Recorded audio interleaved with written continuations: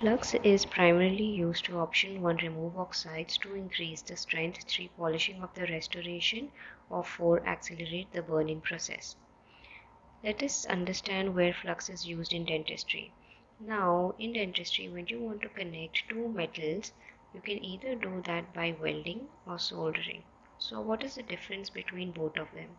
Now, in welding, what happens is you just melt the metal, and in their molten form, they flow towards each other and bridge the gap or connect to each other. But in soldering, what we do is we add a filler metal in between the two metals that have to be connected. So this filler metal or the solder metal, it bridges the gap between the two metals. This is a third unit which is helping you connect the two metals. Now let us see soldering more in detail. Now for soldering, you need a flux and an anti-flux and a solder material. Basically, just imagine this is your parent metal. Okay, this unit has to be connected to this unit. Now, what does the flux do? Flux basically it helps you to dissolve or entrap the oxygen present on your parent material. So whatever oxygen is present in this area where you want your solder to flow, you will apply flux in that area. So whatever oxygen contamination is there, the flux will dissolve that, and it provides a nice way or a guide for the solder to flow. Moreover, when your solder is melting and if there is any oxygen dissolved in it, the presence of flux will entrap that oxygen as well. So basically there are two types of fluxes, mainly the boric flux and the fluoride flux.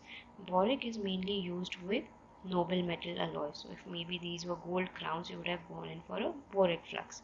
And the fluoride fluxes are used for base metal alloys. So basically cast cobalt chromium, nickel chromium alloys.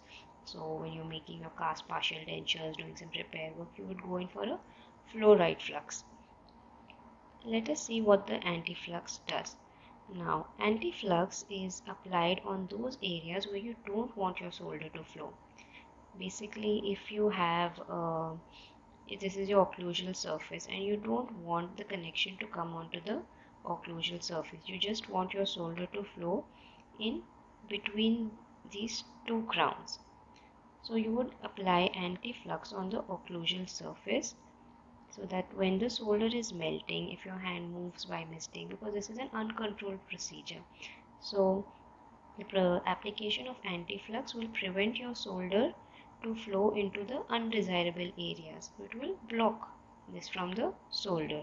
Your solder will flow only where you've applied the flux or in areas where the anti-flux is not present. So this is the concept behind flux and anti-flux. Now let us look at the question. They have asked us, flux is primarily used to option 1 remove oxides. So this seems to be the correct answer, but let us see the other options. Increase the strength, 3 polishing of the restoration, this is wrong, and accelerate the burning process. No, the flux does none of this. It just removes the oxides and provides a good area for your solder to flow in. So option 1 is the correct answer. They could also ask you different types of fluxes that are present, the application of that, and the role of anti-flux by giving you mixed match options. So just read the question properly what they've asked. This is a simple topic but a very important topic, both soldering, welding, and the fluxes. Thank you.